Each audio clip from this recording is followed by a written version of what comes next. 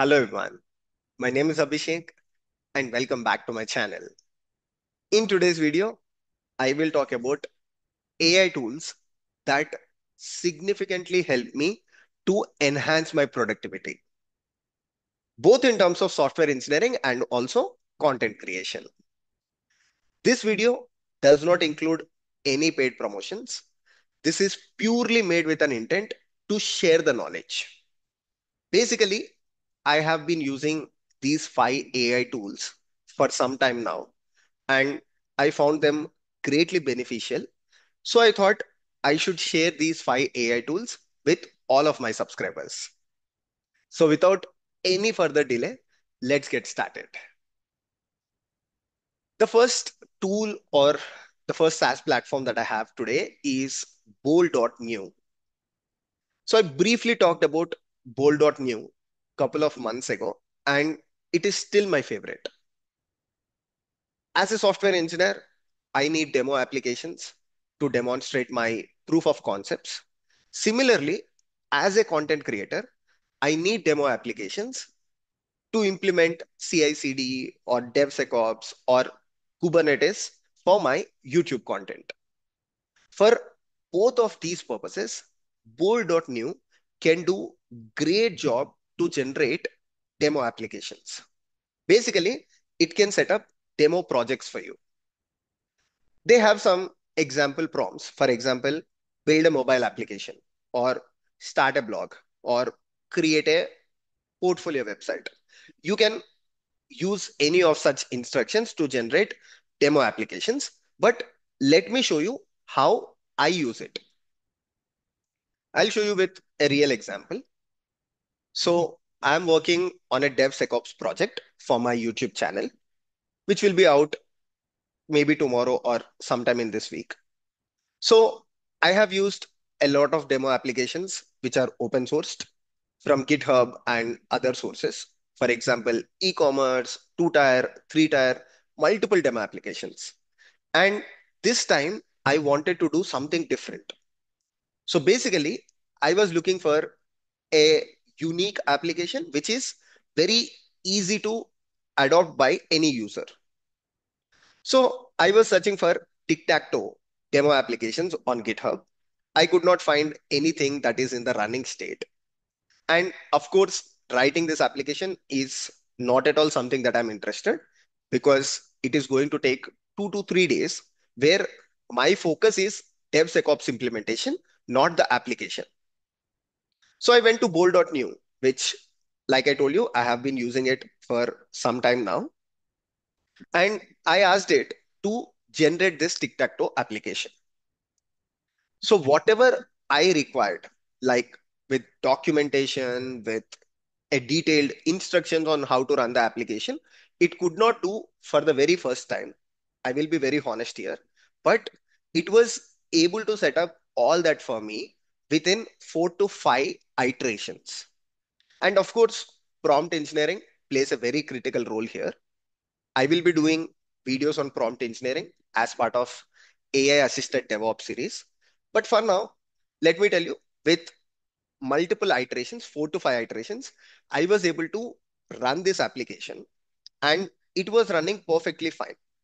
So it generated a clear documentation of how to run this application locally. And when I tried it along with the source code, it was able to run the application on my local machine. And I also checked the package versions that it used, and it was also using latest or supported packages and versions. So you can also assume to a point it can generate secure code. So this is how I use bold.new for my demo applications or even for my YouTube related content. Previously, it used to take a lot of time for me because although these applications were open sourced by some companies or some GitHub organizations, but when you try to run them locally, you will face a lot of issues.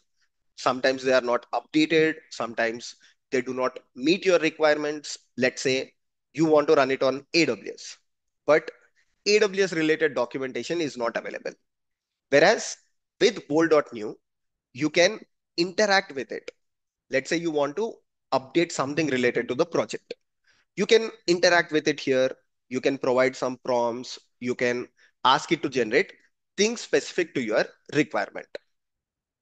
So this is the first AI tool which I find very beneficial. Of course, there are other things like this, like Devin to some extent does the same thing. There is also OpenAI operator, Claude, but Bold.new is something that I found very flexible. One important thing to mention, it is not completely free.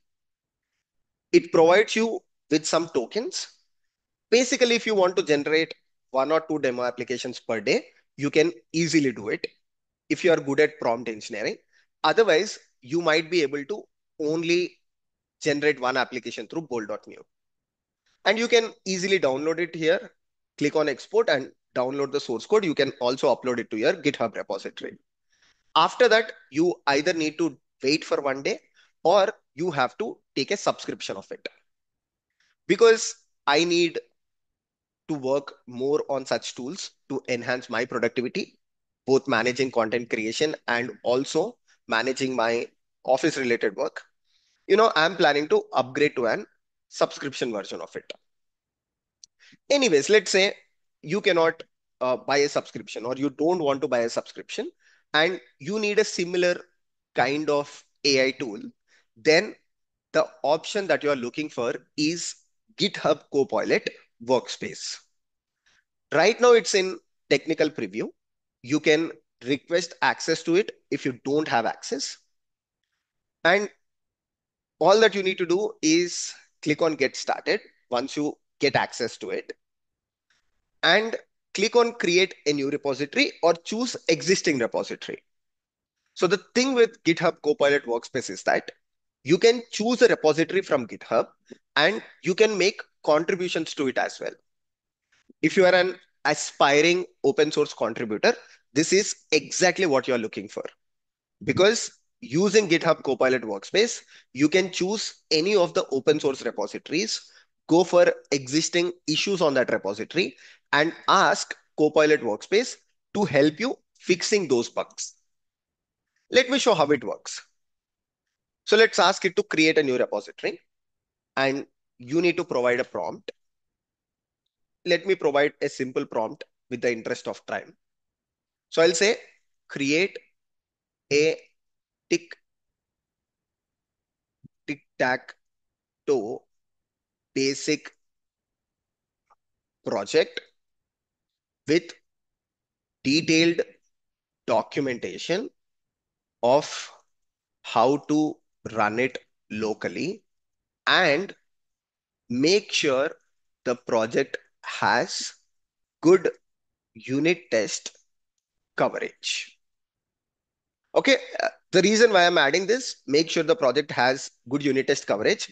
That means you can ensure at least the code is in the stable state. And mostly when unit tests are available, that means the code is in working state. That's why I intentionally asked it to generate the unit tests. So this is some interesting part of prompt engineering. You also need to know how to get the output from AI tools. Now, there are two steps. First is click on brainstorm. So when you click on brainstorm, it will provide you with a couple of ideas. So this is something that's not available with bold.new, where it provides you some suggestions. Do you want basic implementation with Python? Do you want web-based implementation with Flask? Or do you want GUI, graphical user interface with tkinter, right? So I can say that let's go for web-based implementation with Flask. So I need to add this to the task and then generate a plan. Now, this is interactive way of creating a project. Of course, that is missing in Bolt because uh, by default, Bolt can create project, generate the code for you, and then you can communicate with it here interactively. Whereas with GitHub Copilot Workspace, you have little more flexibility. Cool. So once the plan is generated, then click on implement selected files. If you don't want a particular file, you can also disable that and you can say not to generate that file. And once this is generated, you can see here, it is generating the files, it is adding the unit test cases, it is adding the documentation. And once all of it is done, you will see a green button here. Click on create repository and it will create a GitHub repository for you. So if you want to build good portfolio websites, or let's say if you want to build great demo projects and put them in GitHub, GitHub Copilot Workspace is going to help you a lot. But if you compare GitHub Copilot Workspace with Bold.new, I would probably rate Bold.new little higher, because most of the times when I played with both of these AI tools, the code that is generated by Bold.new is up to date and also it is in the working state. It also offers a preview where even before you run it locally and try to deploy it on your machine, you can actually look at the preview that is provided by Bold.new so that you get a sense of confidence that the code works when you run it locally. On the other side, GitHub Copilot Workspace is currently completely free. So you have both of these options. You can pick up which one works for you. The next AI tool that I have for this video is ChatGPT. I know some of you might be surprised and some of you might be thinking Claude over ChatGPT. To be honest, if it is about programming, I would rate Claude over ChatGPT. But for programming, I already use Bold.new, GitHub Copilot Workspace, GitHub Copilot. When it comes to ChatGPT, I basically use it for engaging conversation with it. Let me explain. Let's say I'm learning Kubernetes. So I use ChatGPT to ask it questions related to the design of Kubernetes, why the person who designed Kubernetes did not think in a particular way, but thought in the way it is currently designed. So I ask it a lot of questions related to the design and architecture. And ChatGPT shines in that aspect. I tested the same things with Claude and other AI assistants. I personally find ChatGPT much better to ask questions related to a particular design. I use ChatGPT on my desktop, I use it on my mobile phone, I use it related to content creation, and also beyond that, for regular general knowledge or for questions related to geopolitics, I use ChatGPT. So this is something that I use on my day-to-day basis. Then the fourth one is GitHub Copilot. So the second one that I suggested was GitHub Copilot Workspace. And the fourth one that I'm talking about is GitHub Copilot. It's basically an extension. So if you just go to your Visual Studio Code and search for GitHub Copilot, you will find this extension and you just need to install it and sign up with your GitHub account. Now, this is amazing AI extension. There is also an alternative which is called Cursor AI. But Cursor AI, although it's great, it's not completely free. Whereas for the code that we write, GitHub Copilot is completely free and it explains the code to the extent that we need. Let's say I don't understand a particular piece of code. Why I use it? When I'm working with open source projects, it's very difficult to spend a lot of time understanding the project now that I'm doing multiple things. So what I do is first I go to a particular file where I feel there is a bug and I start asking GitHub Copilot to explain the code. If you simply try to do this, for example, I hover over this div and if I just look for Copilot and ask it to explain the code, it can completely explain the code using GPT-4o, and even it can address it. That is, it can try to fix it. It can add tests to it so that when you are trying to contribute or when you are trying to fix a piece of code, this is going to help you a lot. Again, it also comes with a terminal so that you can interact with it and you can ask it questions. It also supports multiple languages so that you can also ask it questions in your mother tongue. Yeah, I would highly encourage everyone to start using GitHub Copilot because it's free and it is just an extension in your IDE. Finally, the last platform that I usually use on the day-to-day basis is the one that you're seeing on the screen, that is Eraser.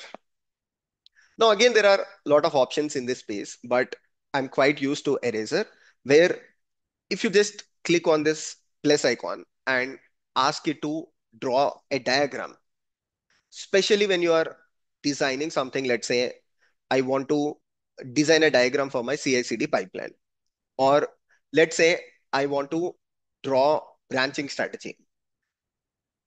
All that I have to do is I have to go to this diagram generation prompt and I just have to tell it, create a design diagram for branching strategy in GitHub where I want to use main branch, feature branch, release branch, and hotfix branch. Of course, I know that I have not provided a detailed prompt. That is with interest of time. And when I just click on generate, you can see here it is analyzing my input and it started drawing the design diagram. Now I can just take this design diagram. Let me explain how I work. So once I find this design diagram perfect, okay, if this is not perfect, I would again provide it with some prompts and I would try to get it corrected. Once I find this correct, what I do is I take a screenshot of it. I go to ChatGPT, upload the screenshot, and ask it to generate the complete documentation for the design diagram so that I am able to write a blog in just a couple of minutes. Of course, couple of minutes is not the right statement, but at least I can write it much faster. I am designing the diagram using Eraser and I am uploading that picture to ChatGPT and I'm asking it to generate the complete design documentation. A catch here, Eraser is not completely free. If you are using a free account, you can generate, I think, 4 to 5 design diagrams per day. Otherwise, if you are a content creator, you can pick up a subscription of it, or you can look for alternatives of Eraser. I'm quite used to it. I'm using it for a long time for my uh, drawing pad as well. So I'm just using it. Otherwise, there are multiple alternatives. So these are the 5 AI tools. I also suggested alternatives to it. So I feel you found this video informative. If you have any questions like Abhishek, which AI tool you use for a particular activity, I'm more than happy to let you all know in the comment section. See you all in the next video. Take care. Bye bye.